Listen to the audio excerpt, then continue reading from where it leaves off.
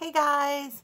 For today's story time, we are reading a book about the spring called My Spring Robin.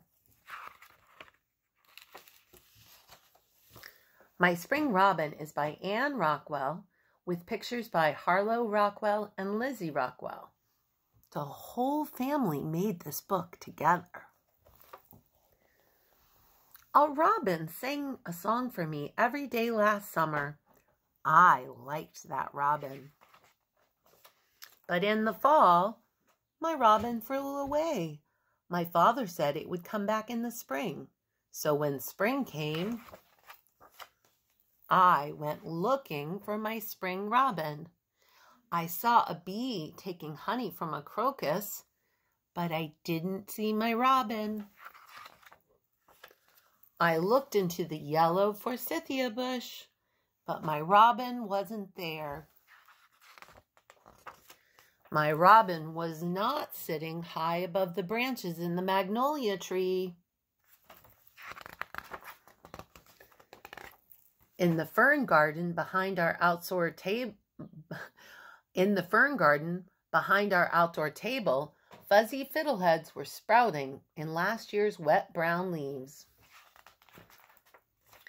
But I didn't see my robin there.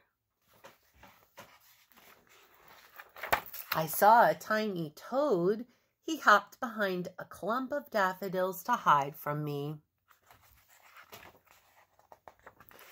I looked high into the sky to see if my robin was flying back to me.